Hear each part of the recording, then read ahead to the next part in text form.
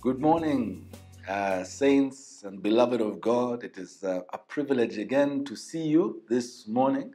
This is day 2 of our series of morning devotions that are talking about the promised Holy Spirit.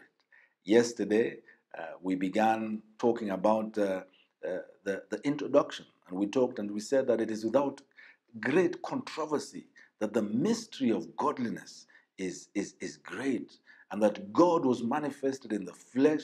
He was justified in the spirit. He is seen of angels. He was preached upon unto the Gentiles, and that he was believed on in the world and received up into glory. This God we're talking about. We're talking about the mystery. Yesterday we talked about the mystery of godliness. We talked about the controversy that normally surrounds this personhood of the Holy Spirit, and in fact the entire Trinity. We talked about introducing the Holy Spirit as not just an it, not just another wind or so to be, but we said that he is a person. We said he's a person who feels, who thinks. We said that he is a person, complete person of the Trinity. Elohim, if you can remember, we talked about Elohim being the plurality of the Godhead, more than one, more than two, actually three and above in the Hebrew means is Elohim. And so God the Father, God the Son, and God the Holy Spirit together are functioning. And that God has given us the Holy Spirit as a helper. He's given us the Holy Spirit to be with us. He's given us the Holy Spirit to teach, to help us, and to gather us, and to take us into a place of promise. Today, we want to look at the next in this series of the promised Holy Spirit. We want to go into the scriptures. We want to look at what the scriptures say. And today we actually want to focus on the Old Testament. We want to look at the Old Testament scriptures and dig into the Old Testament scriptures and see what kind of gold we can dig up this morning about this that is the promise of the Holy Spirit. We want to start by looking at Ezekiel chapter number 36. Ezekiel 36 and verse 26 and 7. And I will read for you. Ezekiel 36, 26 to 27 says this: "For I will take you from the nations. I will gather you from all the lands and bring you into your own land. Then," verse 25, "I will sprinkle clean water on you, and you will be clean. I will cleanse you from all your filthiness and from all your idols. Moreover, I will give you a new heart and put a new spirit within you. And I will remove the heart of stone from your flesh and give you a heart of flesh." Verse 27, "I will put my spirit within you and cause you to walk in my statutes, and you will be careful to observe my ordinances." This is the prophet Ezekiel speaking to the nation of Israel. And he's talking prophetically, because the prophecy is not only for that particular time, but the prophecy speaks even into our season and into our time. And God was setting about something here. He was saying that there was a system. If you look at this scripture, there is a system through which God is going to bring us into this that is called a new spirit. Firstly, in verse number 25 of Ezekiel 36, he says, "I will sprinkle clean water on you and you will be clean." It is speaking about salvation. It is salvation first. You need to be saved first. "I will sprinkle clean water on you. You will be clean. I will cleanse you from all your filthiness and from your idols." When that has happened, when he has given us here, we have come into salvation. This is what the Bible says. "Then I will give you a new heart and put a new spirit in you." It talks about the promise of the Spirit. Yes, that we come into salvation and then God will give us a new heart and will put a new spirit inside of us. He will remove the heart of stone and give us a heart of flesh. And verse 27, "I will put my spirit within you and cause you to walk in my statutes." Already we are seeing the benefits of having the Spirit, because the Spirit causes us to walk in the statutes of the Lord, causes us to observe carefully the ordinances of God. If at all we are a people who want to walk in the ways of God, this is the thing. We need the Holy Spirit. And the Lord has told us, even as He prophesied through the prophet Ezekiel, that He will sprinkle clean water on us. And number two, He will put a new spirit within us. When He says a new spirit, it means that there was another spirit. A new spirit. A new spirit comes upon us. This new spirit is a revival of the spirit that God had given to man in the beginning. We were dead.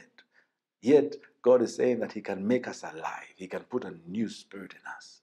So there's a promise of the Spirit of God that after salvation, as we are going through this that is called salvation, after we have been sprinkled clean with water, then He puts this new spirit inside of us and we become a new creature. The Bible says a new creature. Look, we're looking at the Old Testament. The Old Testament, again, we look at the prophet Joel. And the prophet Joel in Joel chapter number 2, verse 28 and 32. Joel chapter 2, verse 28 to 32. This is what it says. It will come about after this. This is Joel prophesying, that I will pour out my spirit on all mankind. All mankind will have the Spirit of God, and your sons and daughters will prophesy. Your old men will dream dreams. Your young men will see visions. Even on the male and the female servants, I will pour out my Spirit in those days. In those days. Those are future days. And the prophet Joel is looking at days that were coming, which were days that are called the last days. And we, I believe, possibly in the last generation, in the last days, we are coming into these last days very quickly. I know that our God will not tarry. He is soon to come. And if He is soon to come, then this that is called that the prophet Joel prophesied is happening now. In fact, at the day of Pentecost, when the disciples were out, then they were in the upper room and they were filled with the Holy Spirit. One of the disciples said, "Hey, this is that which the prophet Joel spoke about. This is that." I want to tell you that what situation and what place that we are in, what season we are in right now, is that the prophet Joel spoke about. This is the powerful thing about this is this, that God will pour out His Spirit on all mankind. He is not a respecter of persons. And He's saying that the Spirit of God will be poured out on all mankind. Listen, He says your sons and daughters will prophesy. It means that there is no gender. There is no gender. Have we had issues with gender? Have we had issues on saying women shall not do this? Or it is only for men, women and the other? Have we had debates? Have we had issues about women in ministry, in churches, and doing this? This is what the Bible says. And this is what God is saying through the prophet Joel, that there will be no cause for there to be a gender difference. Your sons and daughters will prophesy. All genders, both genders. Let me not say all genders, because I know in this day and age, there's only two genders. But then we find that there are other genders that are popping up now. No, those are not genders. There's only two genders, male, female. So all and both genders will prophesy. Not only will genders prophesy, but age groups, all age groups will also be involved. It says that your old men will dream dreams and your young men will see visions. Why? Because of the Spirit of God being released upon men. Age groups will not be any more a difference. Have there been issues and times when people have been discounted because of their age? When people are young, this one is so young, is inexperienced, he has seen nothing. Timothy faced the same thing. Prophet Jeremiah was saying the same thing. I am a young man. Hey, but listen, when the Spirit of the Lord comes, as the prophet Joel has prophesied, age does not matter. Experience is nothing if you have the Spirit of the Lord with you. Praise the name of Jesus. And God is saying, your old men will dream dreams, and your young men will see visions. Dreams are those things that maybe you may not be present to see.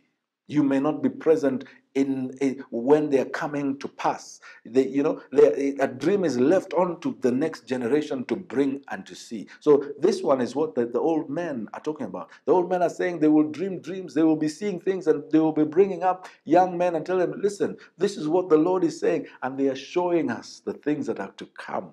And as they tell us these things to come, the young men are able to run because they will be able to visualize and run for these things. They can achieve them in their lifetimes, because visions can be achieved. You can achieve the vision in your lifetimes. Hey, there are men, old men who had dreams. They never saw them. Martin Luther King, with the famous I Have a Dream speech, he said that he had been to the mountaintop. He had seen this dream. But again, he said that he may not be present when everybody comes into this particular dream. And I tell you that they're dreams of old men, because the Spirit is coming upon us. Men are going to be dreaming dreams. In this congregation of ours, they who are listening unto me will be dreaming dreams. There'll be dreams that old men will be dreaming. And the young men will be seeing visions. Age groups will not matter. I say, number one, gender will not matter. Number two, age groups will not necessarily be the thing that divides us. In fact, it will be a unifying factor.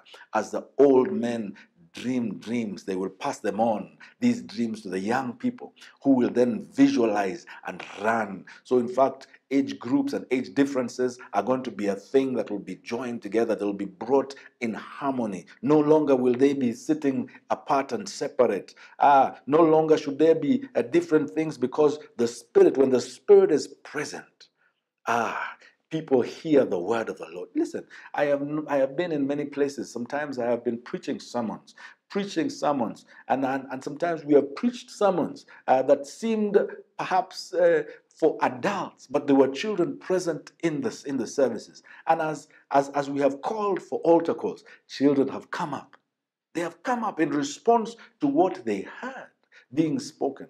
I want to tell you that age shall not matter. Sometimes we are differing and differentiating age groups so much and thinking, oh, this does not work. Listen, the Holy Spirit is the one that unifies. The message will come forth, and it'll be the message that the old men can hear. It'll be message that young, strong ones can hear. It'll be message that children can also hear. No wonder children were coming to Jesus.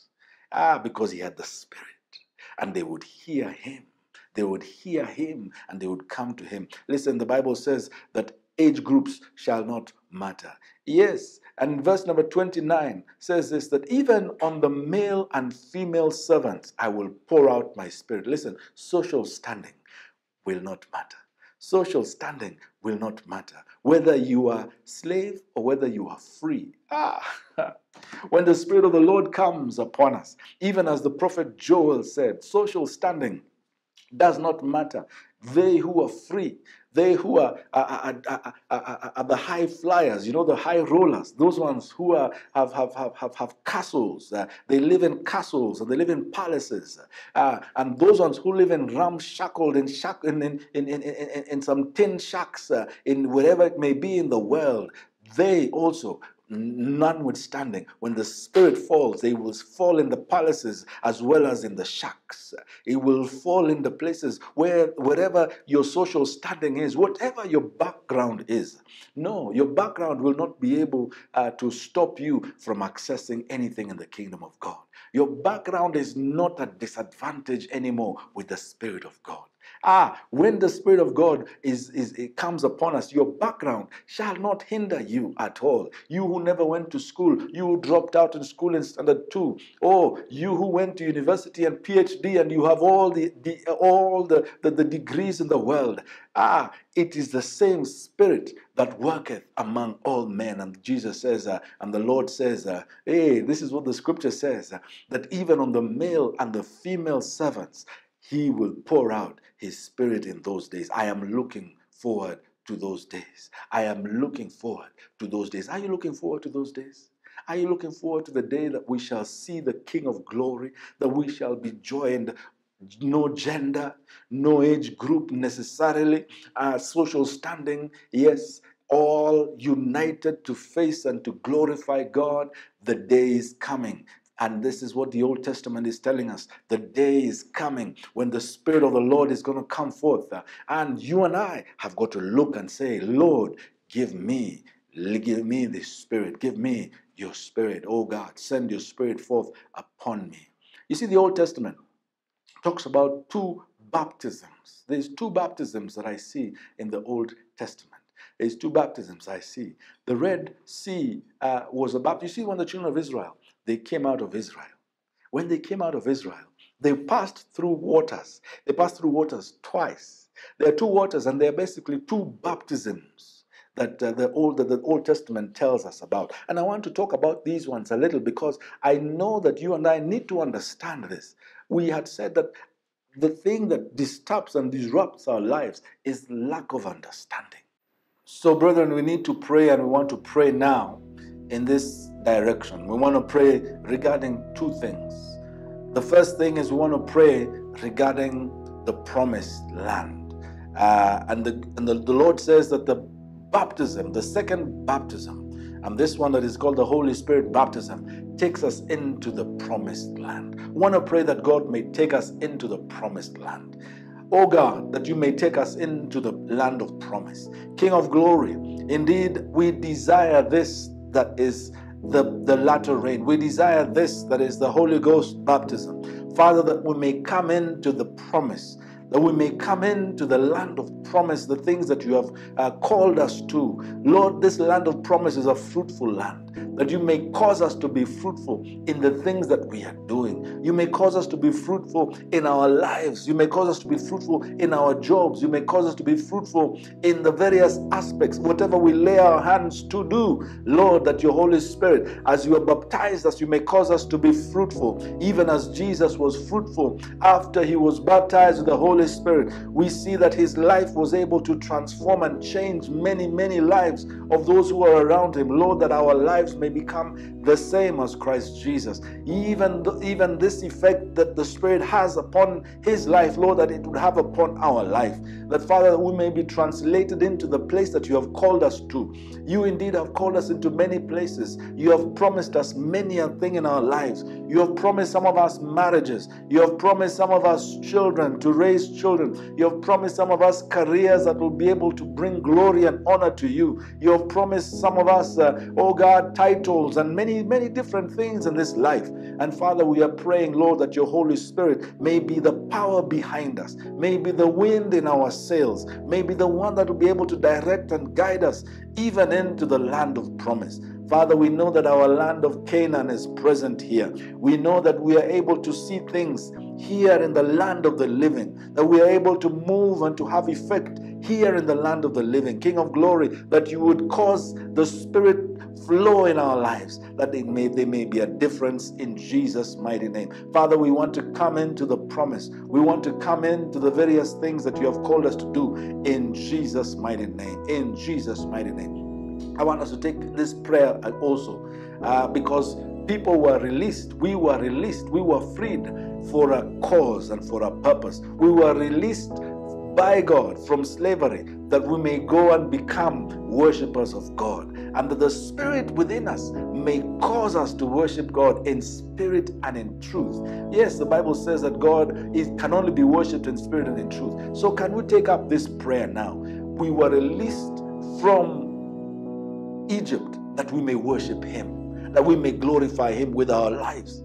Shall we ask him now, Lord, that you may just help us glorify and worship you. Lord, you released us from the chains of darkness. You released us from the chains of the enemy. Lord, that we may come and we may worship you in spirit and in truth. For you cannot be worshipped unless in spirit. Oh God, I pray, oh God, that you may cause our lives to be an instrument and to be vessels of honor, of glory, of power. Oh God, that we may worship you and men around us may see indeed that we are worshiping the God who created the heavens and the earth. Lord, I am praying now in the name of Jesus, oh, that you may send the latter rain. Send the latter rain now upon us. For indeed, even as the prophet Joel has said, oh God, that we know that the latter rain is coming. And even as it comes, that it may fill us, Lord, that you may fill us to overflowing, Abba Father. Fill us to overflowing. That as we worship you, men and women around the world, men and women around us may know that we are worshiping the great I am, the one who is, who was, who forevermore shall be. Oh, even the Lion of the tribe of Judah. Father, we thank you and we worship you. It is with our hands outstretched that we wait for you, O God. We wait for your power. We wait for your glory. We wait for you, O God. Father, we have said that we are going to be tarrying this month. As we tarry in your presence, cause us to be always thinking about you.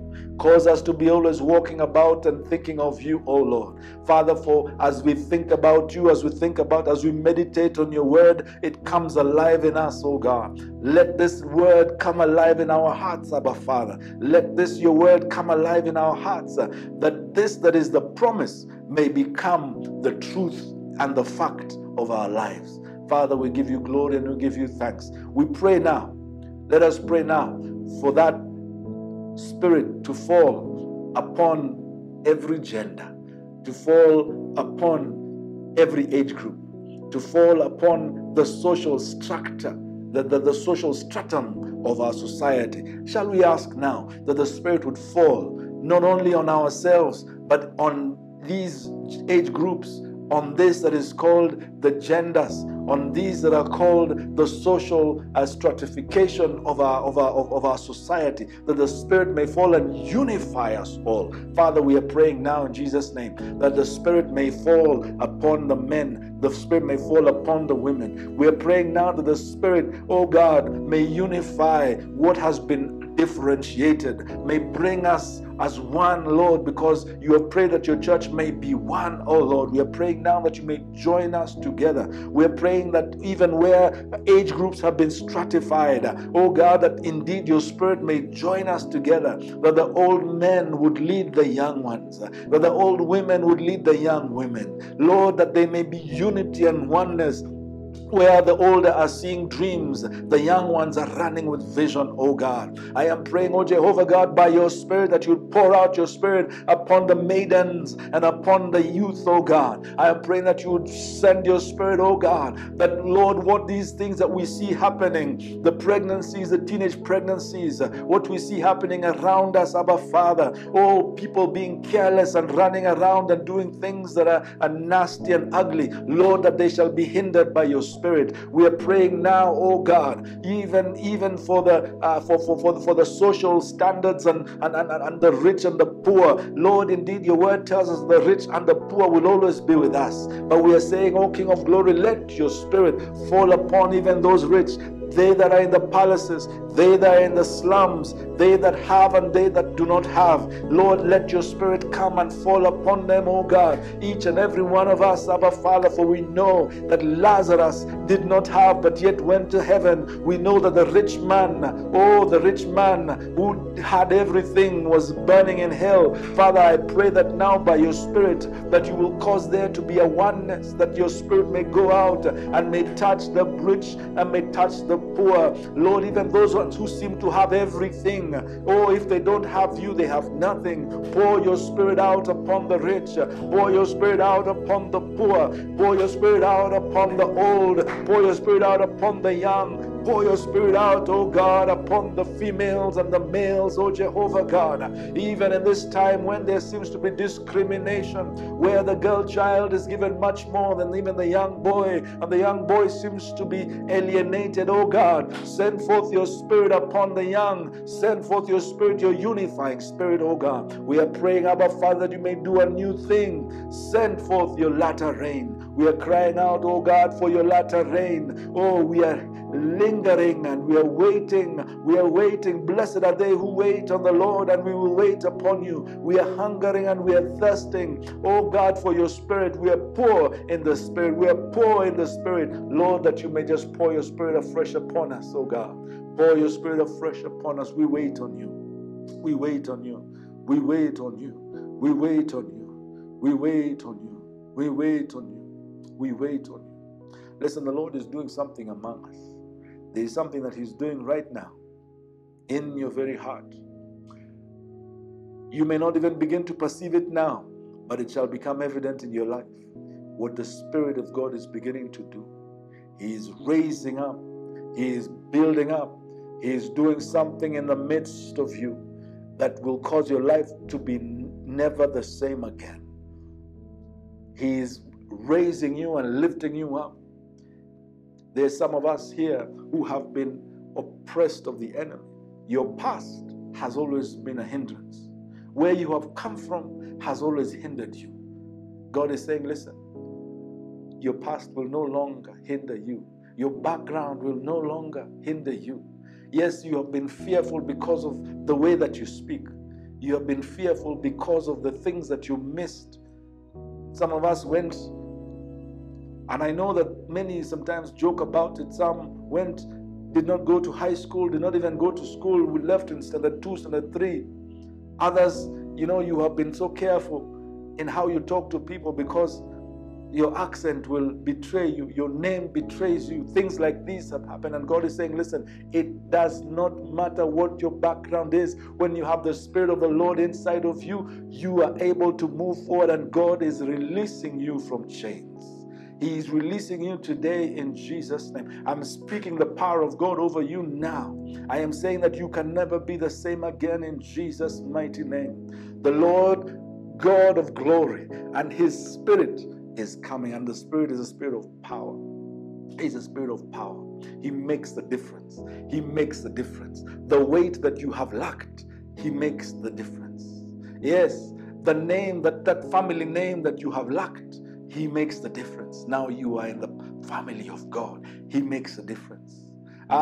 Those things that you feel as though you have lacked. Yes, some of you are feeling that you are not full. You are not complete. Maybe because you lack a spouse. God is saying, listen, that should not be it. Oh, with Christ and with the Holy Spirit, you are complete. Some of you are saying, until I get a child is when I will be complete. God is saying, listen, I am the thing that you desire. And if you have me, you have everything. And God is going to come through for you. Today is your day. Today is your day. We want to command our morning again this morning. We are saying today, this day, you are going to serve me. This day, the earth and everything in and around will work for me. I'm speaking to you, earth. You shall accept me today in Jesus' name. The works of my hands I am speaking today, they shall be profitable to me in Jesus' name.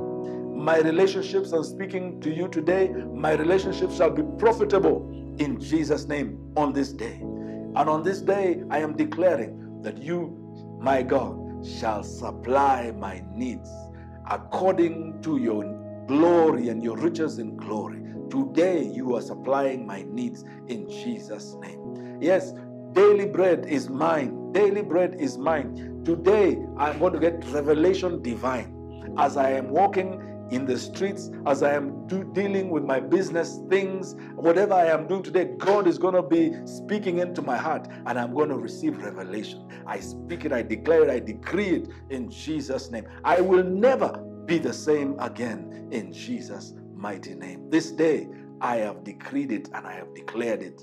The Lord has gone before me. The Lord is behind me. He is beside me and He is around me. Nothing of the enemy shall ever get to me. The fiery darts of the enemy, the weapons that have been fashioned by darkness, they shall not overwhelm me. I am a child of God. I am a child of God. Father, even as we have made these declarations, they are going forth, and our day is complete and set in you. We say glory, we say honor. In Jesus' mighty name, we pray. The Lord bless you. Tomorrow, let us meet again as we look at the New Testament, as the New Testament, what the New Testament prophesies and what the New Testament says about the promised Holy Spirit. Stay tuned.